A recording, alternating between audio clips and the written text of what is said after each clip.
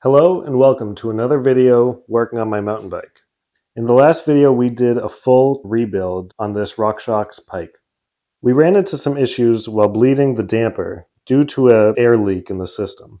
Since this fork is almost a decade old at this point, it's not unreasonable to think that some of the rubber components internal to the fork have potentially hardened up over time and are now allowing air to leak. We're going to be doing a more comprehensive rebuild of the damper, including replacing the bladder as well as some of the more internal O-rings that could have potentially gone bad over time. Here on the workbench, we have a look at the parts that we'll be replacing. On the left, we have a brand new bladder, and then some of the O-rings that are buried a little bit deeper inside of the damper. RockShox used to include instructions for performing this service, but at some point they removed these steps. I'm guessing this is because they stopped offering these replacement parts. Nonetheless, I was able to find an older revision of that service manual and looking through eBay, find a seller offering this rebuild kit. So I'm going to go ahead and remove the fork from the bike and I'll check back in once I have it out. So now I'm going to start working toward pulling the damper out of the fork. In truth, I probably could have done this with the fork still on the bike, but the thumbnail that I wanted to use for this video required the fork to come out, so out it came. So first we're going to remove the air from the air spring. Next we're going to remove the compression adjuster knobs and the rebound adjuster knob.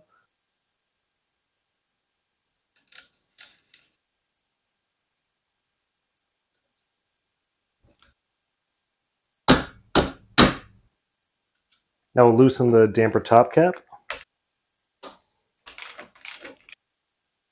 So if we've done everything right at this point, the damper assembly should be able to lift right out of the fork. Keep in mind there is some oil in the lower, so you'll want to have either a bucket or a rag underneath to catch that oil that comes out.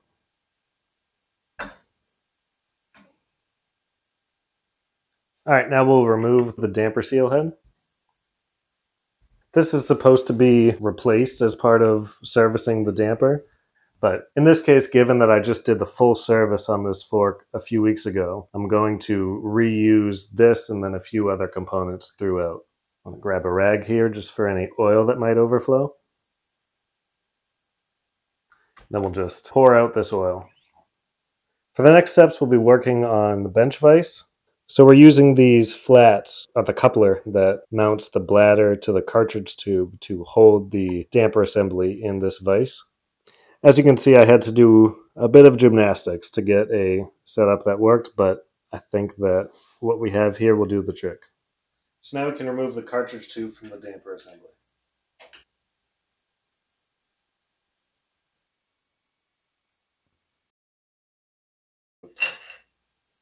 Now we'll remove the compression piston assembly. You want to do this over some kind of a container, as some amount of suspension oil will overflow when we do this. Okay. Well, it's out. There's oil everywhere, but it's out. We'll just replace the O-ring on the compression piston assembly.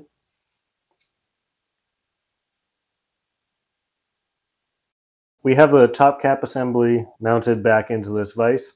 I should note that you should be using aluminum soft jaws for all of the procedures here to avoid damaging any of the components from the fork. The first thing we're going to do here is remove the retaining ring from the low speed adjuster knob. Now remove the low speed adjuster knob.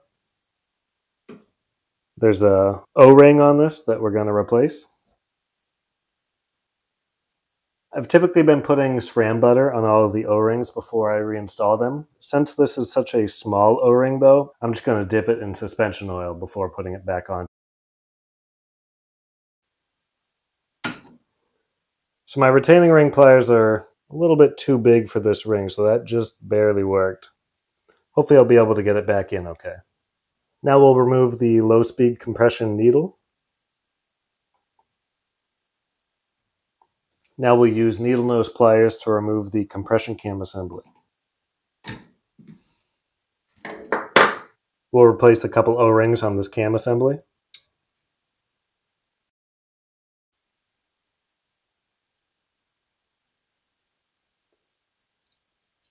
Now we'll loosen this top cap assembly. On this step, either the top cap assembly can loosen or the coupler can loosen. And then depending on which one of those happens, will dictate how we proceed with rebuilding the bladder assembly. So it looks like the top cap assembly is what's going to end up coming off. Now we'll mount a 5/8 hex bit into the vise, and that will allow the bladder assembly to sit on there. And now we'll remove the coupler. If this had come off in the previous step, it'd be the same thing, but you would have the bladder assembly flipped, the top cap would still be on there, and you would be using a 30mm socket to remove the top cap assembly.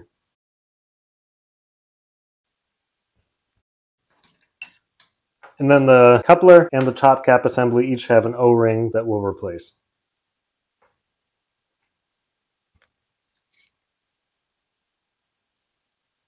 So RockShox actually specifies not to apply grease to this O-ring. So I'm just going to wipe off the grease that I already applied. Now we can just remove the bladder from the bladder sleeve. Then we'll just clean up the bladder sleeve a bit.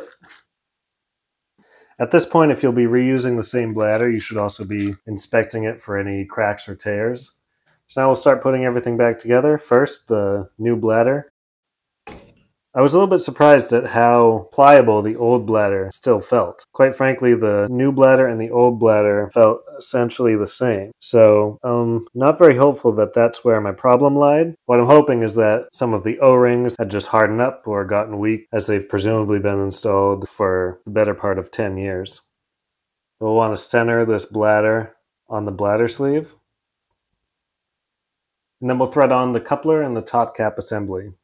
We'll apply a liberal amount of saran butter to both ends of the bladder. This is to ensure that the bladder doesn't twist as we thread on the coupler and the top cap.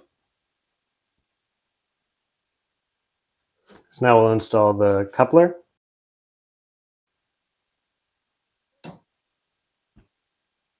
Now I pray that I don't twist the bladder.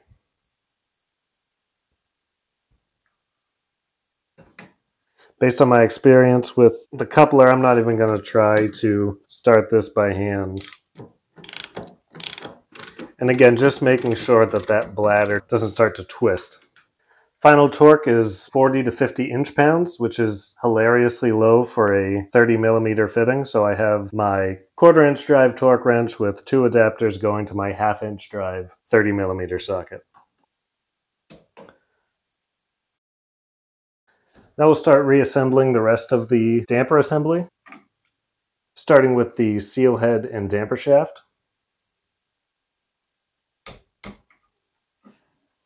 Now we'll refill the cartridge tube with suspension oil and we'll begin the bleed process. So for this, we'll need to fully open the rebound setting on the fork. Since we don't have the adjuster knob attached, we'll just use a hex wrench to reach in and make the adjustment. We'll start by filling the cartridge tube about halfway with RockShox 3-weight suspension oil. With the cartridge tube half full, we're going to cover the top with our palm and then cycle the damper shaft a few times. This will pre-bleed some air from the system. And then with the damper shaft in the fully extended position, we can finish filling this cartridge tube. Now we'll reinstall the compression piston assembly. So now we'll clean up the threads on the cartridge tube. And then we'll do the same thing on the threads for the coupler. We're going to be applying some thread locker to this interface. We want to make sure that it's clean. So we'll apply just a small amount of Loctite 242 to the threads of the coupler. And then we'll thread the bladder assembly onto the cartridge tube.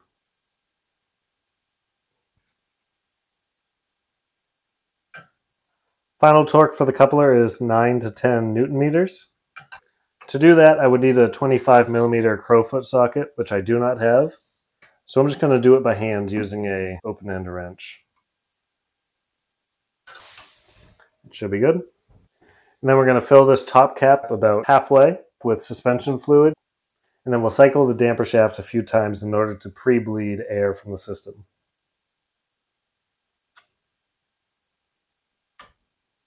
And then we'll finish filling the top cap with suspension oil.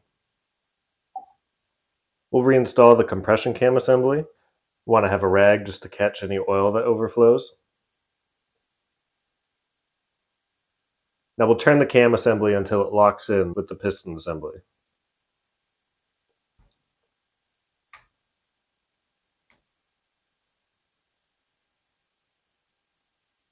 Now we'll reinstall the outer retaining ring.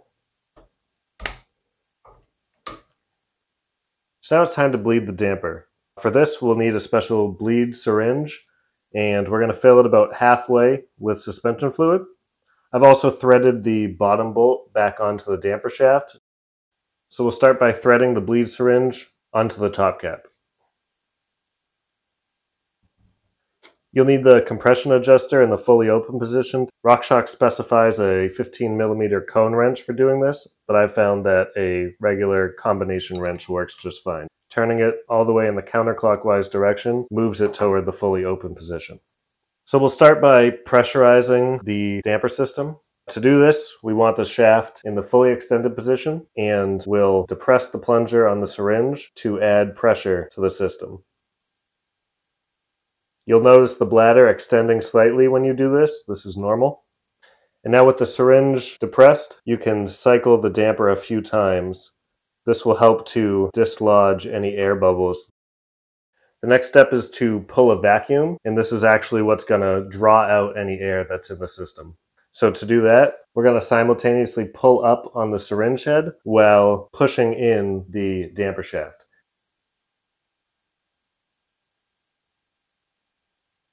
Surprisingly, not too many air bubbles came out that time. We definitely got a few small ones. We're going to repeat that process a number of times until we see no additional air coming out of the shock. And at that point, we'll be convinced that we effectively bled the damper.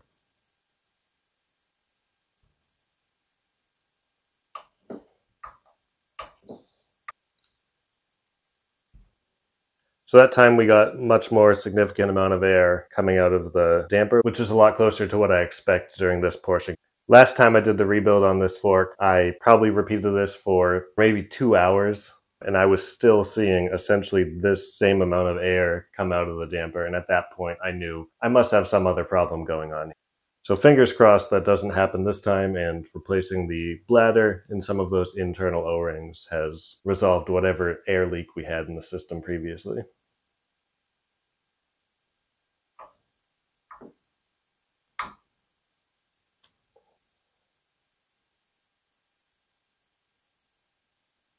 Unfortunately, after spending a couple of hours trying to bleed the damper, I'm seeing similar results to what I was seeing last time. And I think I've concluded that the issue is not in fact with the bladder, but rather with the seal head. There's a lot of play in this damper shaft, and what I found is that if I moved the damper shaft while the damper was under a vacuum, I would subsequently see a lot of air coming out of the damper. If, however, I only moved the damper shaft while the damper was pressurized, I didn't see a lot of this air. The earliest examples of this fork feature a different seal head design that is known to leak. The rebuild kits at this point come with the upgraded seal head design, and that's what I've installed here. But it's possible that there are other components on this fork that are resulting in air leakage. At this point, I'm going to move forward with reassembling the fork.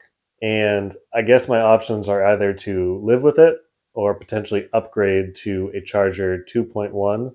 But at the price point for that upgrade kit, the more sensible option is likely to just replace the fork.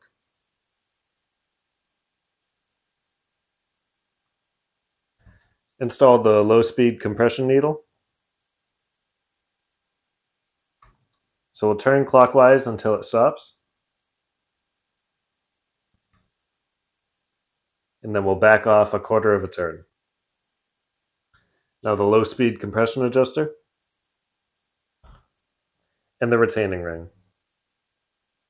And with that, we can go ahead and clean up the damper assembly and reinstall it on the fork. In order to fully install the damper into the fork, we'll need to extend these lowers. So we'll dislodge the press fit from the air spring shaft. We have the fork angled up like this so that oil doesn't spill out of the bottom once we dislodge that press fit.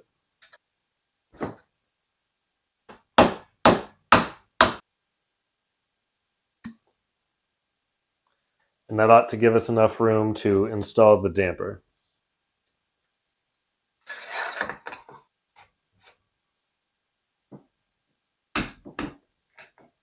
So we're doing this a little bit out of order relative to what the service manual specifies, just because the service manual is based off doing the full rebuild. So at this point, we'll reinstall the lower oil into the damper side.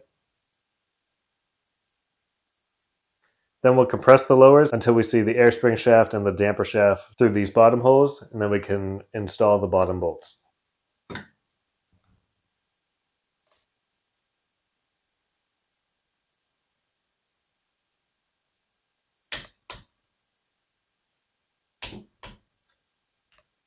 And then while we're here, we'll reinstall the rebound adjuster knob. Now we'll reinstall the compression adjuster knobs. Put the long tab facing toward the front of the fork.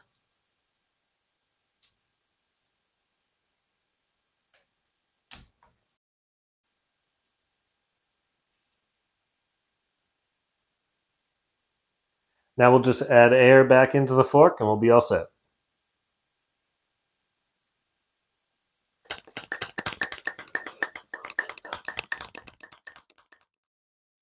So there we go, the bike's all put back together. That's it for the bladder rebuild on this Charger 1 damper. Unfortunately, it wasn't the exact result that we wanted, as I believe we still have some issues with the damper seal head. So next step for this bike is presumably either to ride it as is, upgrade to a Charger 2, or replace the fork. If anyone has experience dealing with this issue on their fork, feel free to leave something down in the comments telling me what you did about it. And as always, I hope you enjoyed, and thanks for watching.